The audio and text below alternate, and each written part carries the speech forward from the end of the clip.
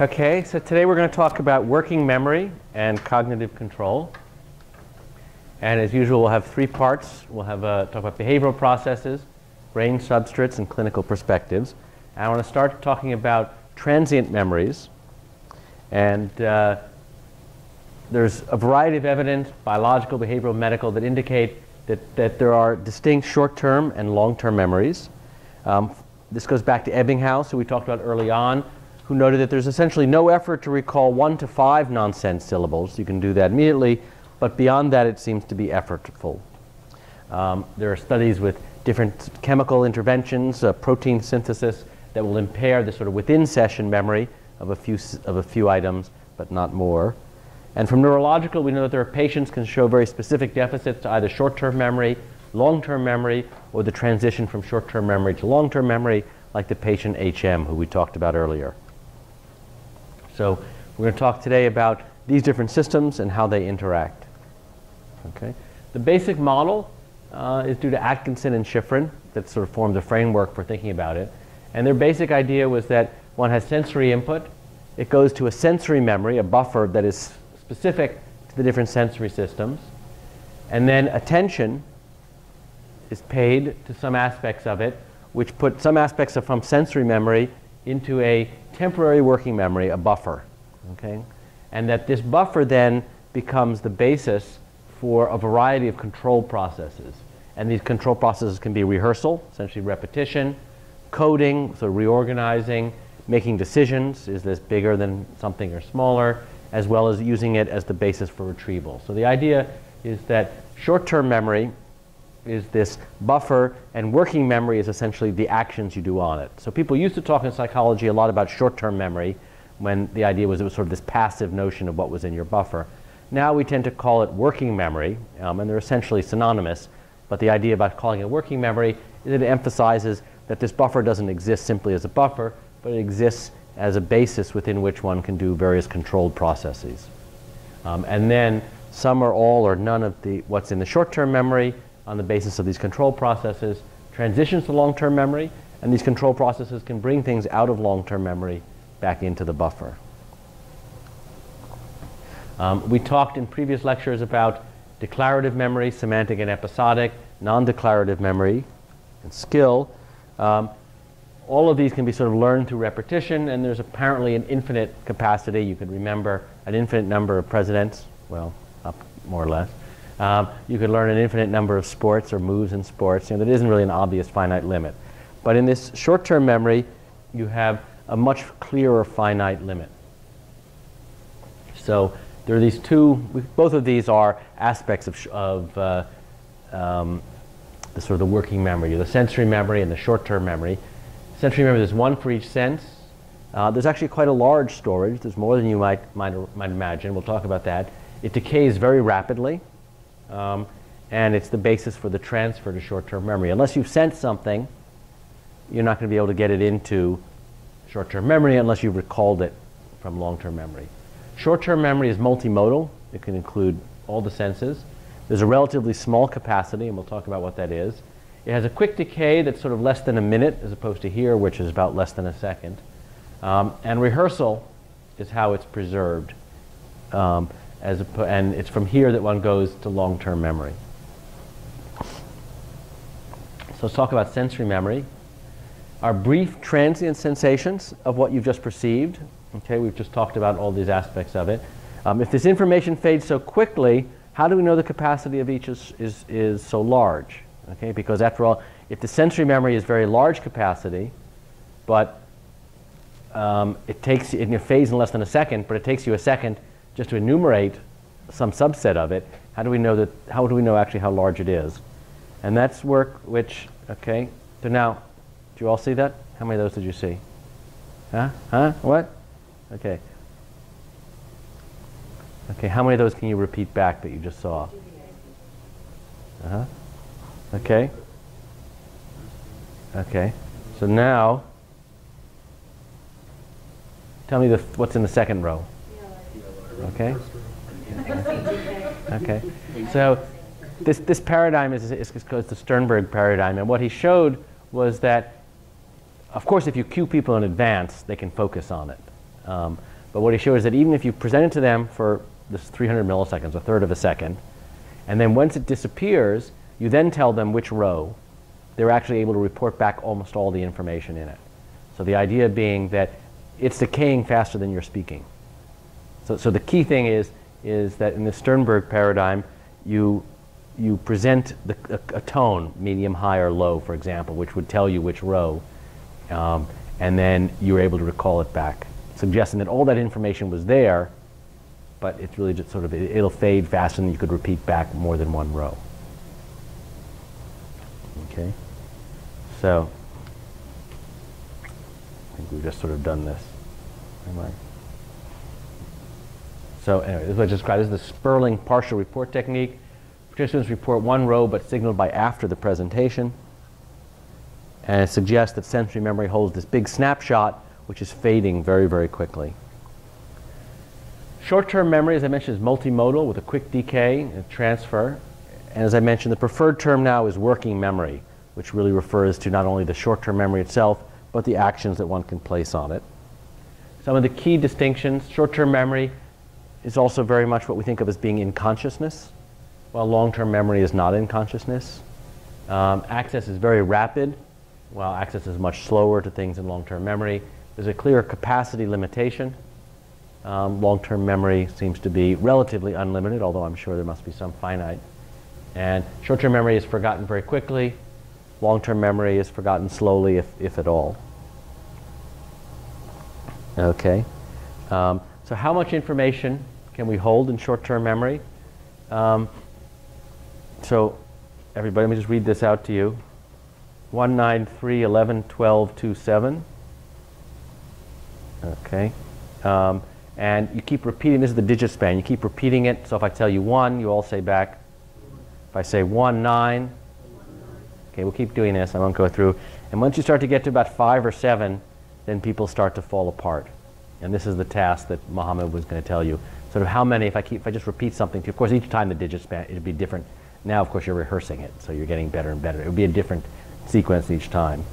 Okay, this is a big component of many IQ measures. So we tend to think of IQ as speed, or sort of creativity or intelligence. But it looks like a lot of what intelligence is, a big predictor of intelligence, is just how much you can keep in your head at one time, how many idea balls you can keep up in the air at once.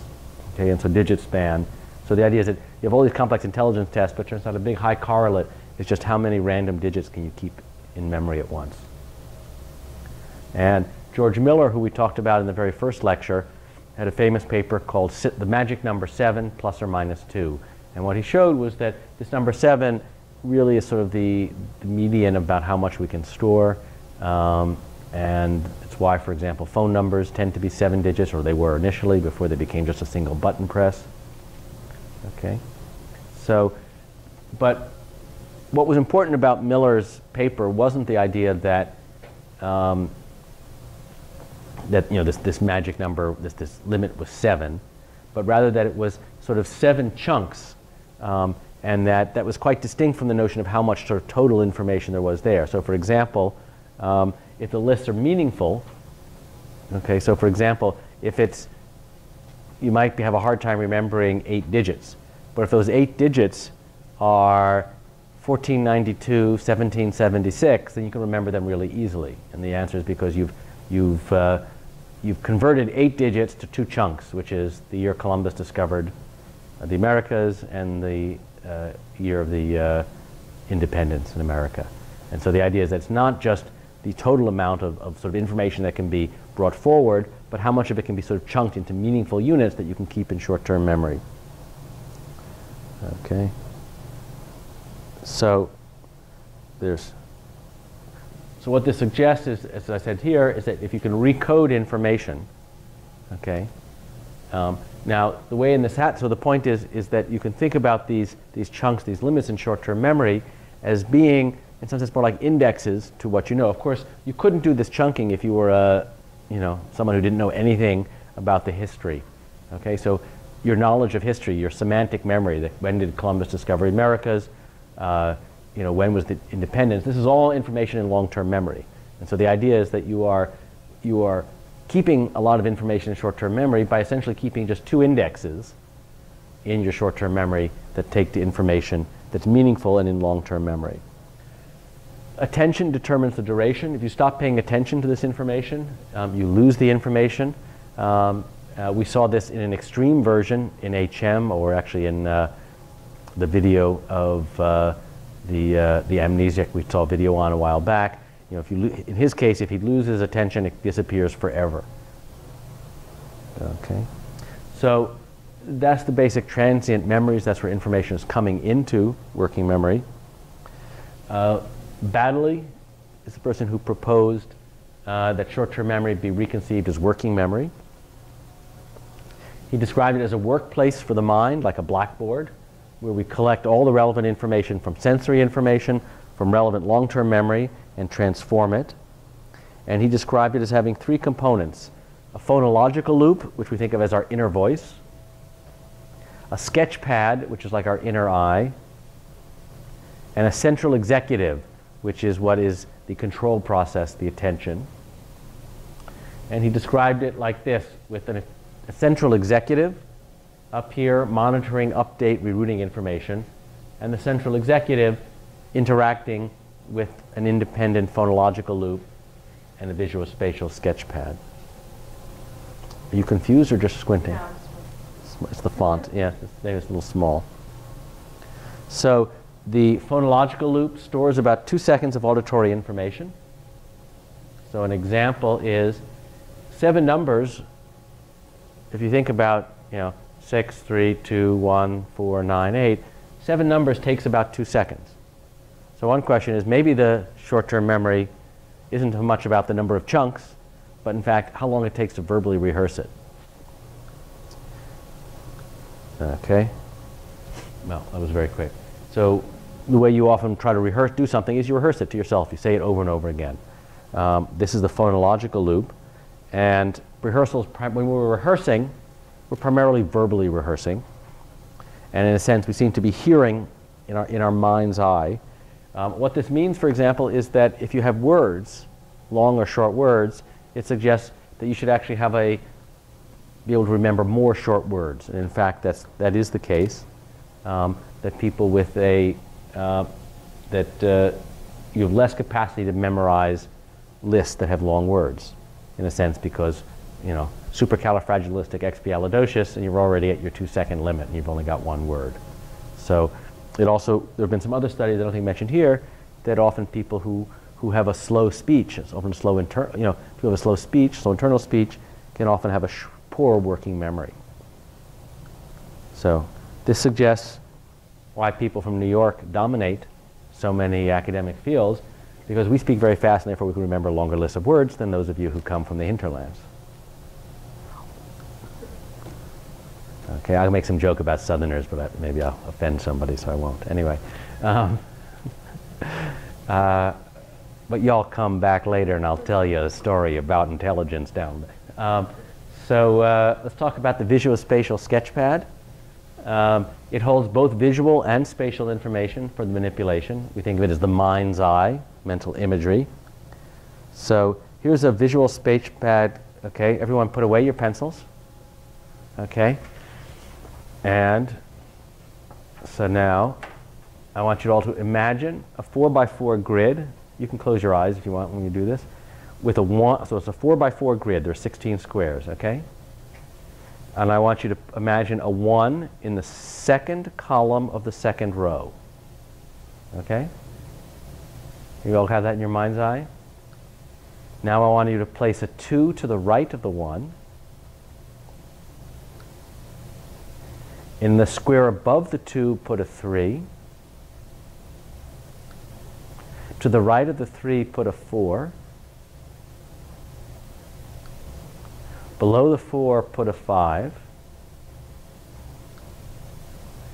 Below that, put a 6. To the left of that, put a 7.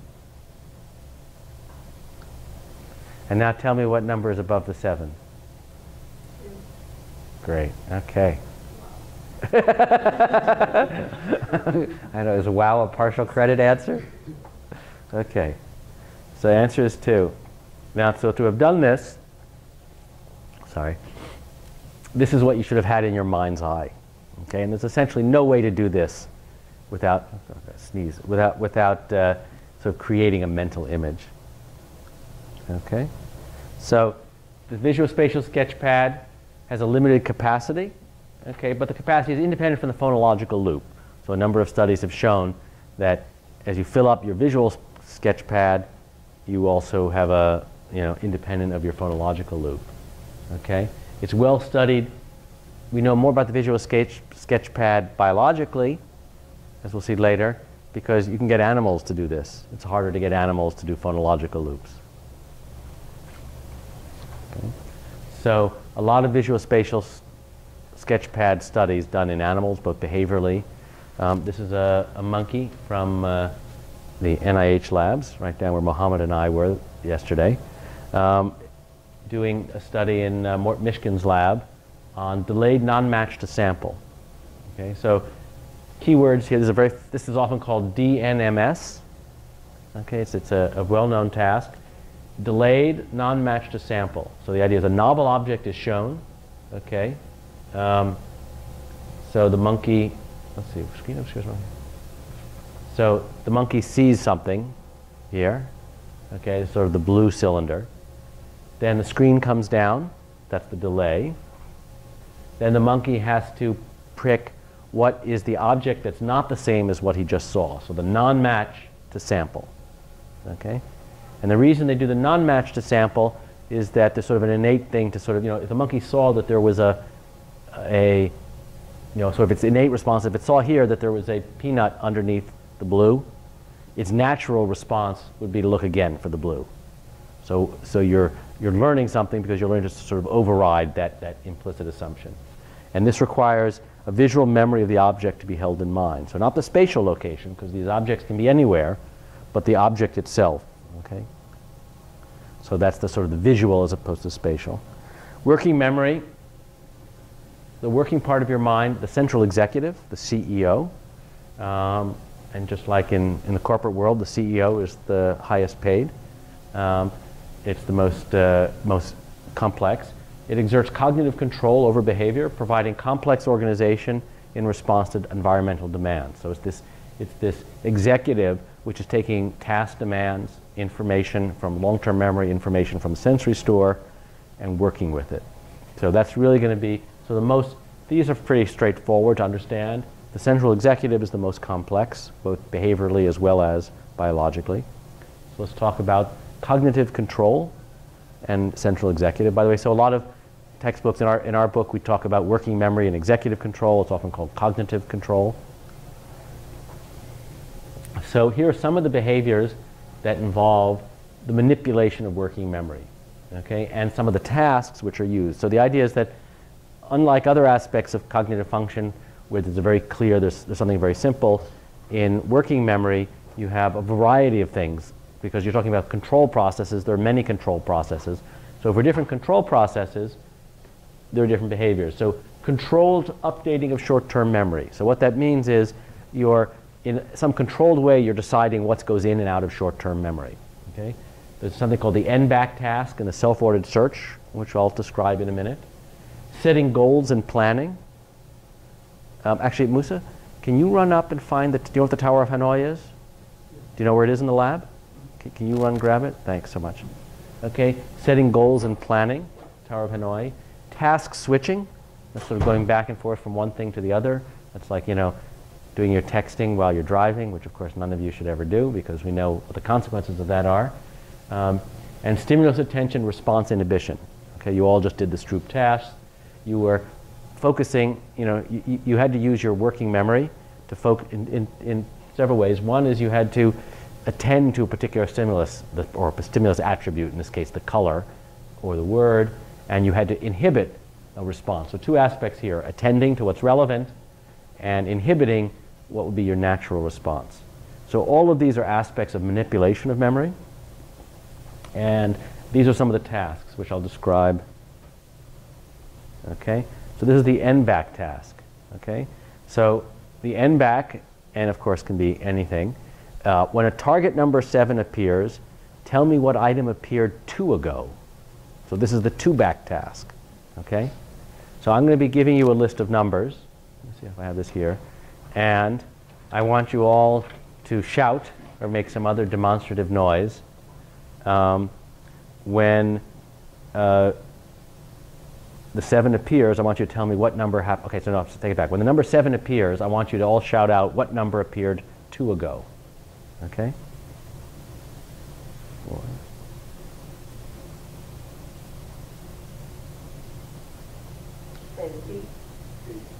Okay.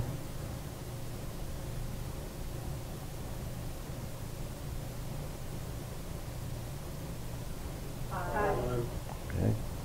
Okay. So you all did the right thing. So you can see how difficult this is, because you're constantly having to swap out the last in the new number, swap out the last one. You can see how this is sort of this. That's the key essence of this controlled processing of short-term memory. Okay. Now you should all be really having a headache in the left lobe. Okay. Another task that's used is self-ordered memory task. Okay. And the idea here is there are these 6 items, and there are six cards that each have one of these images on it. But in each card, they're in a different order. Okay, so they're the same 6 cards. Okay, and on the first card, you can pick any one you want. On the second card, you can pick any one that you want that you haven't picked already. In the next one, you can pick anyone you want that's not one of the first 2. So it's self-ordered in the sense that I'm not telling you what order to do things in. But as you keep picking one, you have to remember what were all the ones that you did before and inhibit choosing one of them. So as you might imagine, this is the easiest part. This is the hardest part. So you're essentially having to monitor yourself and monitor what you remembered. This is often done, it's easily, you're looking? No, I'm just trying to figure it out. Yeah, these things are a little small here, but one of the reasons this is an interesting task is it's been used in both humans and primates. So in primates, they start out by choosing an item not yet selected. So you imagine you start with a peanut in each of these. The first trial, it can reach into any of them and take a peanut. Then you give it again in a different order, and of course it only gets a peanut if it chooses from one it hasn't picked, and again the same way here. So it naturally lends itself. In fact, the human version sort of was adapted from this, which is a very natural animal version, because it's easy for an animal to understand that once it's removed the fruit or the nut from a particular bowl, there's not going to be there anymore. Musa, you want to come on up and explain the Tower of Hanoi task to everybody? Do you know it? Yeah. So you're supposed to move the tower to another like location by moving one of these. Well, actually it usually starts on one side. Usually starts like on the. Okay. We'll put Musa on. Okay. So you have to move this entire thing to another. You have to move it to the end one. We'll move it from the far left to the far right. The far right by moving one of these at a time, and the one rule is you cannot put a larger one on top of a smaller one. Okay. You want to show us?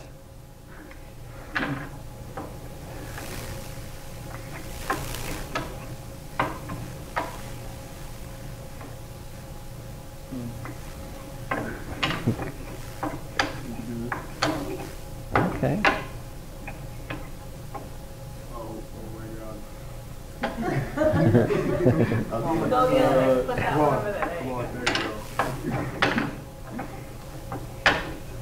Okay. Or we're gonna just turn the entire thing. Or what? Just turn the entire thing. Turn the entire thing. Oh, look at the bird over there. Okay. So, while you were doing this, what was going through your mind? What were you thinking? You just have to think like one step ahead, like I put this one here.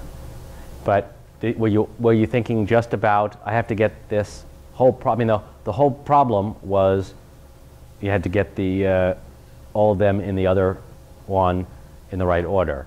But while you're doing that, what you're thinking of is you have a sub-goal, which is, okay, I know that the first thing I have to do is I have to get the big one in the far right. So you sort of, that's your first goal. And once you've done that goal, you know you have this next goal, which is the next one. So you're not necessarily thinking about the whole problem at once. You've created an initial sub-goal. You know that the first thing you have to do. Okay?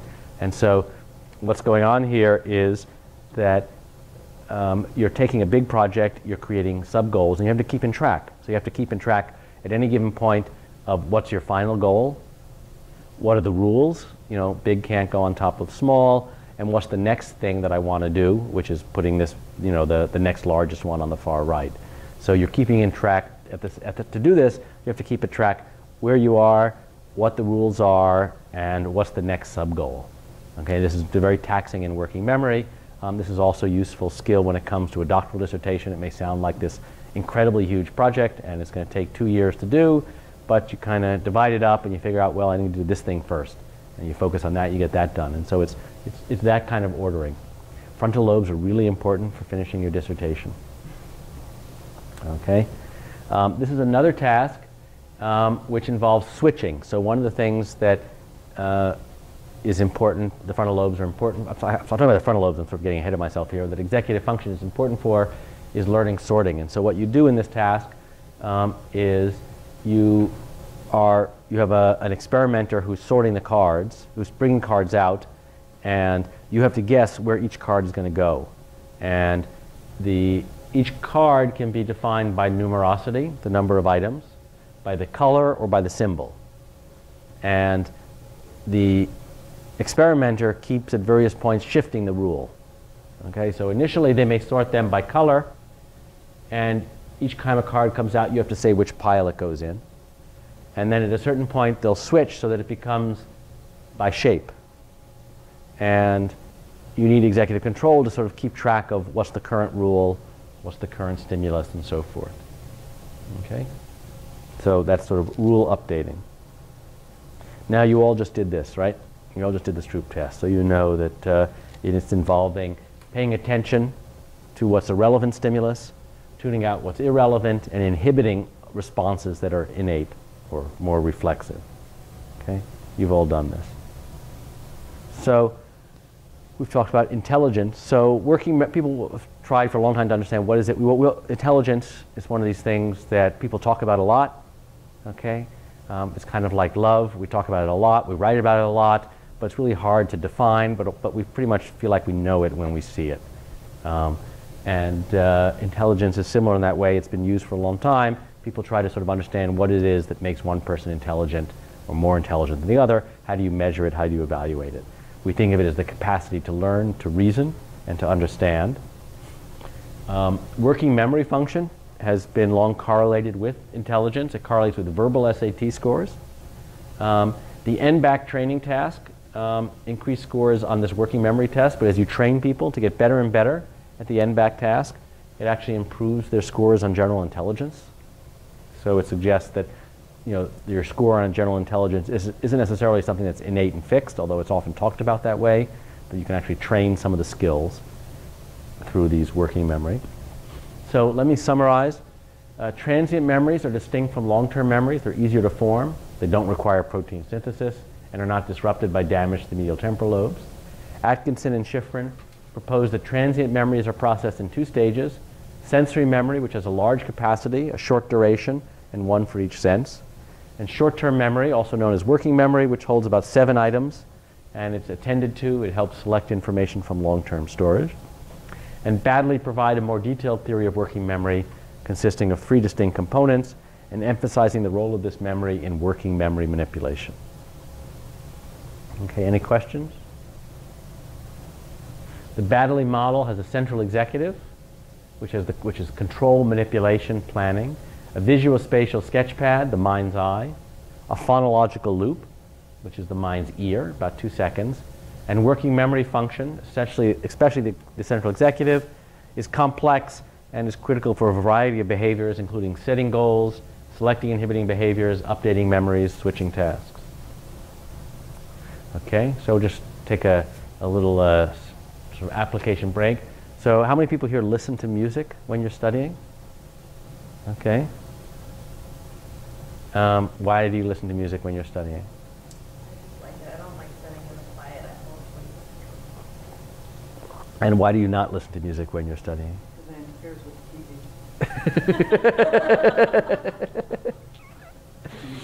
TV. Great.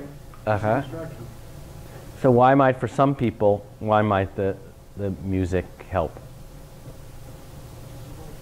Distractions, like Uh-huh. repetitive. Any thoughts? Why Well, for? some people can actually filter out the music and Uh-huh. actually focus on their study, whereas other people are actually distracted by it. So individual differences. Some people it just keeps them awake. Well, actually, it's like background noise. Like Uh-huh. I'm not actually listening to like it has to have words. That's Uh-huh. my classical music.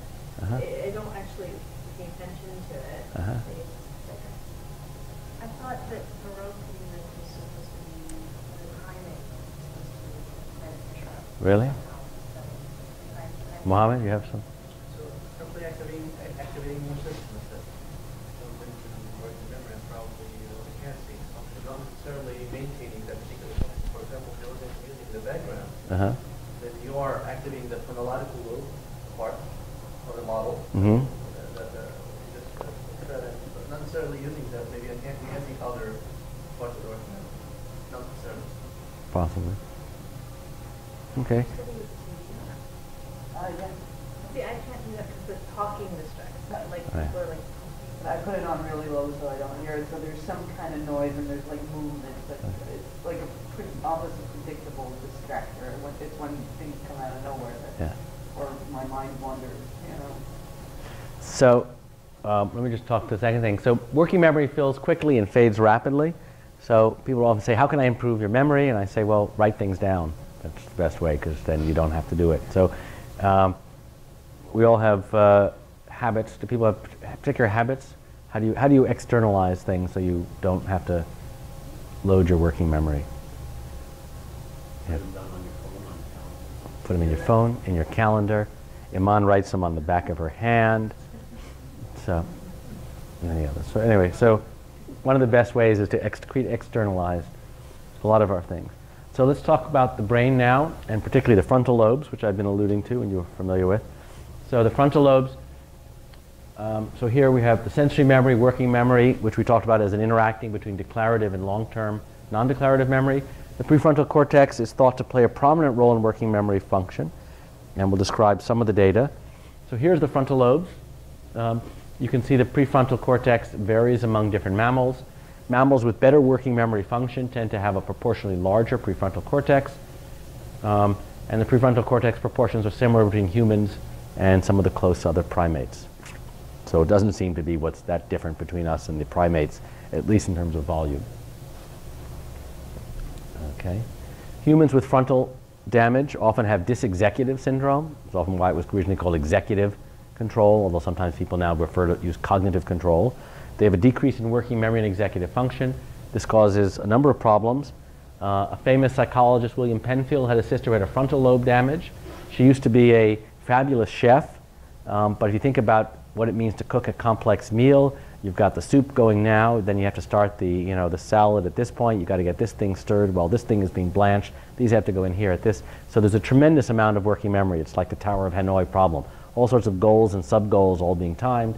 After she had this frontal lobe, she couldn't cook. She sort of may know the facts of the recipes, but she couldn't put them all together to keep things going. Okay?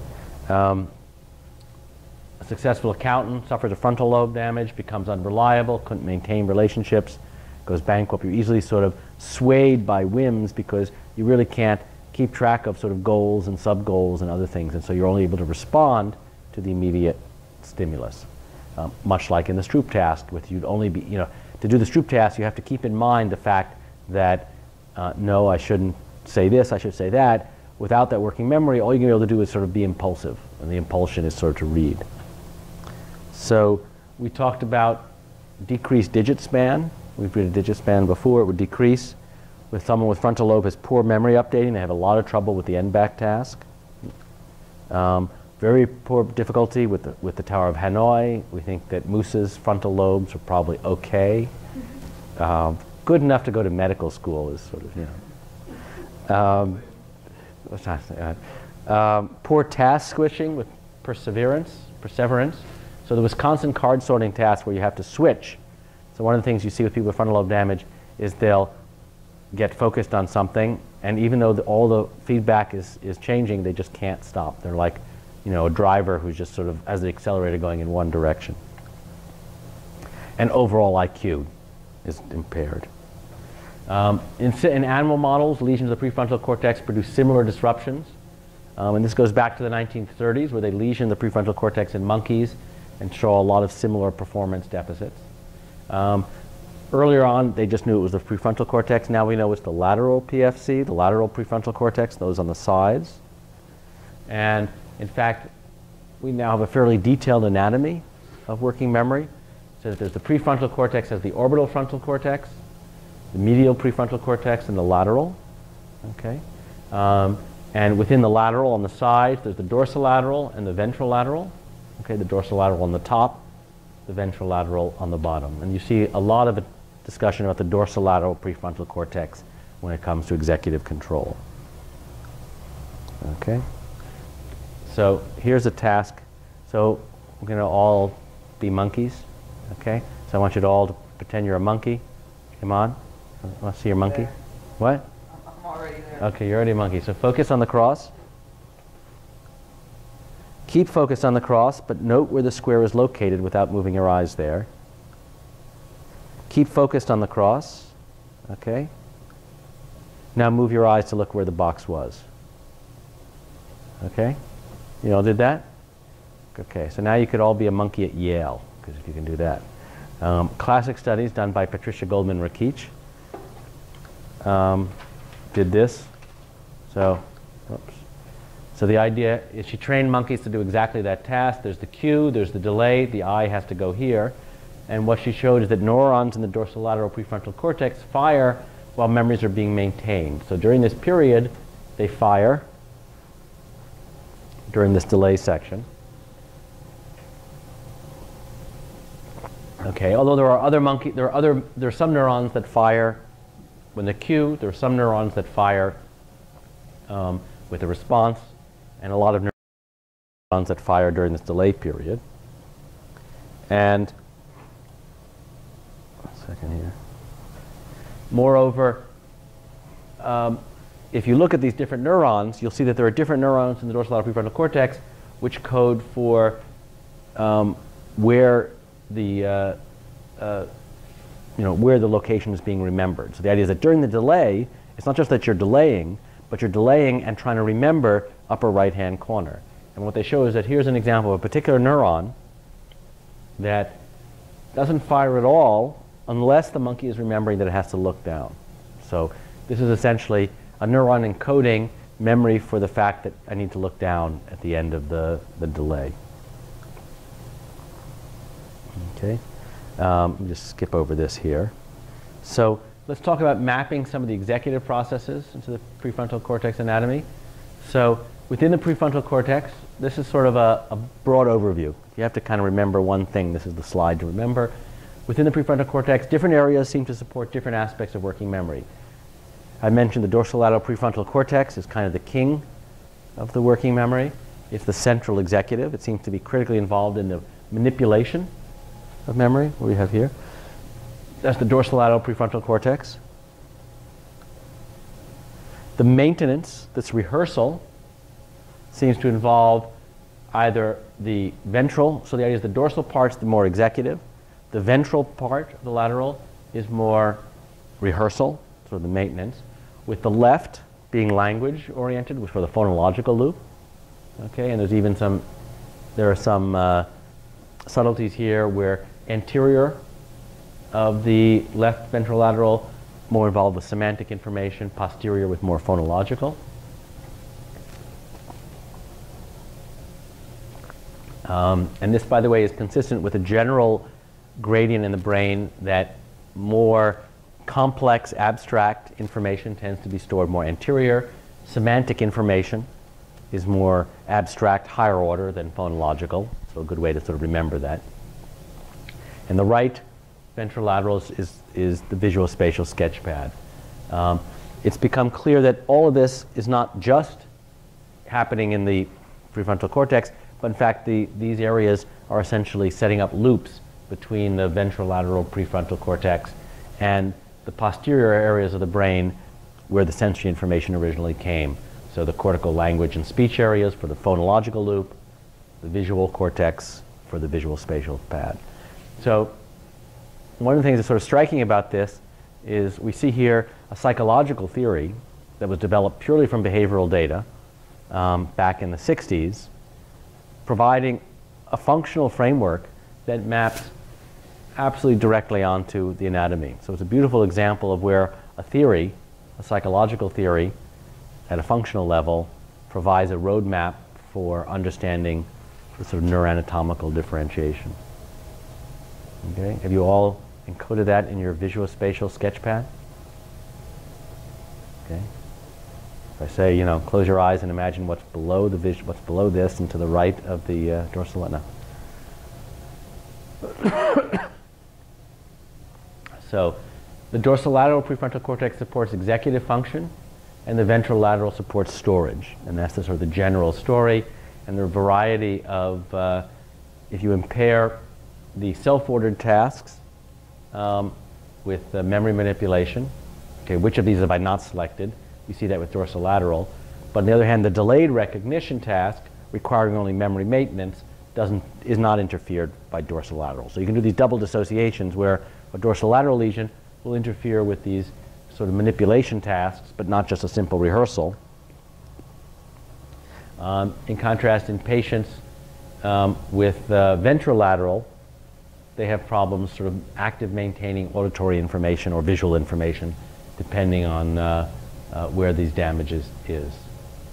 So we can see from patients some sort of selective damage to the sketch pad or to the phonological loop. Brain imaging study shows that active maintenance of auditory information or visual information activates the brain region suggested. So that's another bit of data. And brain activity in self-ordered tasks, which we know of as a manipulation, selectively activates one side or the other depending on the modality.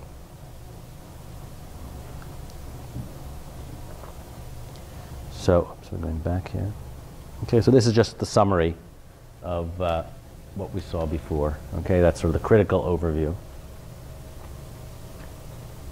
Okay, there are a number of other newer directions that have come up in the last few years.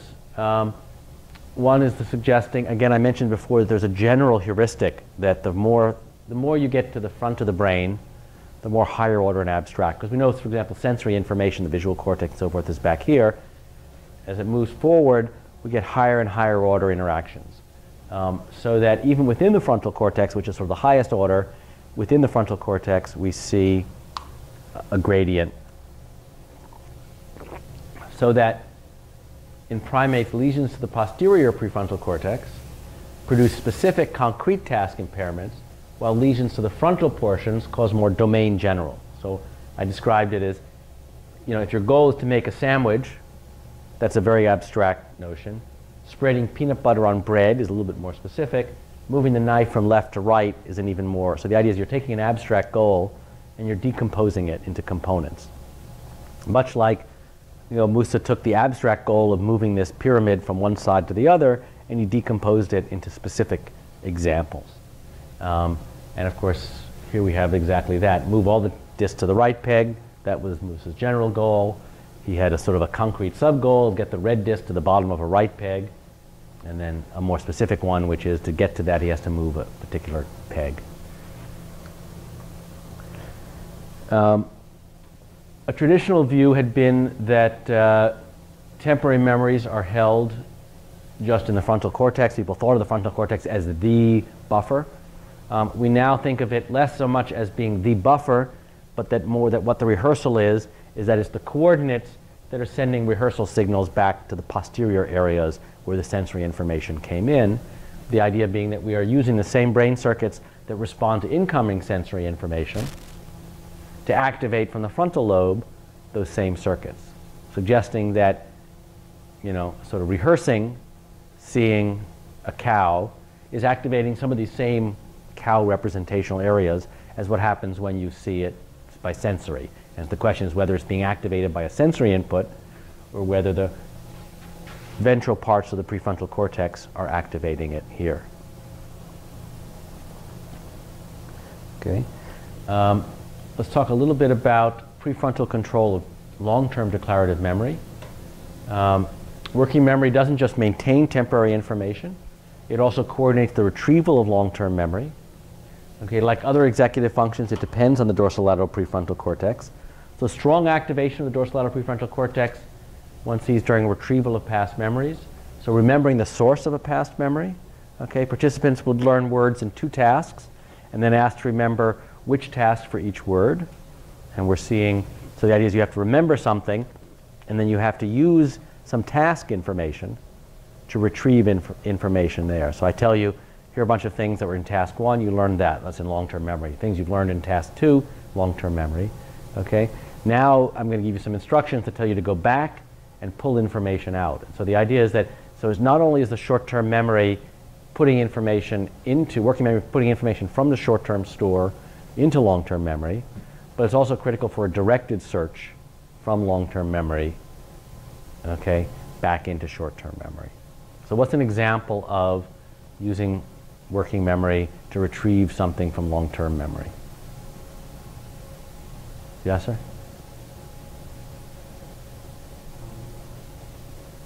Maybe we want to smell something and you associate that smell with something. Okay, you're trying to use it. It's like, okay, you smell some perfume. It's like one of those little scratch and sniff things in a magazine. And you're thinking, okay, now, what woman do I remember wears this perfume? Okay, you kind of go through long-term memory and find it. So you're keeping this odor memory, which of course is probably another store. Okay. So let me summarize the brain substrates. Working memory is supported by the frontal lobes, especially the prefrontal cortex. We see executive dysfunction, delayed neurons in the primates. Different components of working memory related to specific functional distinctions. Central executive for the dorsolateral. Phonological loop is left ventrolateral. Visuospatial is right ventrolateral. There's some controversy of whether the prefrontal cortex stores the temporary memories or works to maintain them in posterior cortex. And there's growing evidence for an anterior-posterior gradient within the prefrontal cortex that corresponds to an abstraction gradient from more abstract to more concrete. Okay, any questions? All right. So let's just talk briefly about 2 clinical disorders that we can gain insights into. Schizophrenia. Schizophrenia affects many behaviors in many brain regions, but prominent symptoms include poor working memory, especially tasks involving central executive function. So some of the most apparent deficits you see in people with schizophrenia are many of these kinds of tasks that we've described. Someone with schizophrenia would do very poorly on most of these tasks. Consistent with that, we see a lot of altered frontal lobe function in imaging studies. These are some older studies showing in healthy individuals and in schizophrenia. You just see this right here. Schizophrenics do poorly on the Wisconsin card sorting task. They also fail to show an increase in dorsolateral prefrontal cortex activity when completing the task. So healthy individuals, when they're working on the Wisconsin card sort task, will be a big increase in activation in the dorsolateral prefrontal cortex. In people with schizophrenia, you won't see that nearly so much. Okay? I think they're showing here, this is sort of another control task. But in the Wisconsin card sort, healthy individuals are showing this left hemisphere activation in the frontal cortex. People with schizophrenia are not. Of course, why? That's a big question. We don't really know. But we do know that the medications for schizophrenia generally involve reducing dopamine, most of the medications. The opposite of Parkinson's drugs, which involve increasing dopamine. And so suggesting that one of the characteristics of schizophrenia is excess dopamine in the frontal lobe. Okay. It's one of the reasons why when you give people with Parkinsonian medication that increases dopamine in the basal ganglia and the rest of the brain, you can cause hallucinations or schizophrenic symptoms because you're beginning to overdose the frontal lobes. Attention deficit hyperactivity disorder, we see that a lot in the papers these days. It seems as if it's an epidemic. You see difficulties with planning, organizing, keeping attention. Again, a lot of these same difficulties. It may involve dysfunction in the prefrontal cortex as well as connections with the cerebellum and the basal ganglia. We don't really know. Again, these are also treated by dopaminergic drugs. Children with ADHD have a smaller right prefrontal cortex than other children. It's an area associated with spatial attention and working memory. Ritalin and other medications are stimulants that increase dopamine or block its uptake. So here, unlike in schizophrenia, where you're giving drugs to reduce dopamine, for ADHD, you have to give drugs that boost dopamine. Again, suggesting that with dopamine, as with many other neuromodulators, there's no such thing as more is better, but that there's sort of an optimal level, and if you have too little or too much, you need to bring people back into line. And genes with ADHD seem to be involved with dopamine regulation in the brain, consistent again with this idea that it's, among other things, a dopaminergic. So let me summarize the clinical perspectives. Some of the most prominent symptoms involve difficulties with the central executive aspects of working memory and decreased or inefficient prefrontal activation. Changes in dopamine function can explain some of these symptoms in schizophrenia, as impairments of dopamine recycling cause milder but similar changes in executive function. And ADHD is also associated with poor working memory, perhaps due to noisy inputs from basal ganglia to the prefrontal cortex. One theory. So, what should you know for the final exam for your general knowledge? So here's just a brief overview of some of the things that you should be able to, as you look at this, you should be asking yourself, do I know this? So you should be able to describe the 3 basic memory components of the Atkinson-Shiffrin model, identify 2 types of transient memory, describe Sperling's task, 3 components of working memory, explain the concepts of maintenance and manipulation, describe several ways in which the central executive is able to manipulate working memory, and describe the relationship between working memory and intelligence. You should be able to describe some of the common behavioral and cognitive consequences of frontal lobe damage, identify the 3 main regions of the prefrontal cortex, identify 2 subdivisions of the lateral prefrontal cortex, and describe the roles of each, and describe the evidence of frontal lobe involvement in working memory. Clinically, you should understand the relationship between schizophrenia and prefrontal function and dopamine, and how prefrontal cortical dysfunction can contribute to the symptoms in attention deficit hyperactivity disorder. So those are the objectives from this lecture. So, of course, it's time for a retention quiz. If everyone takes out a new piece of paper, puts your name on it.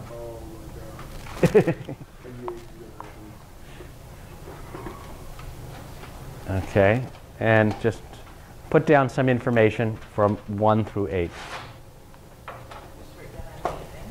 Anything that correlates to what should be there. I gave you a hint that you should. Oh, yes. Either a 1 to 8. Yeah, yes. No, this is not a random digit task. You should sort of recreate from your visual spatial sketchpad memory.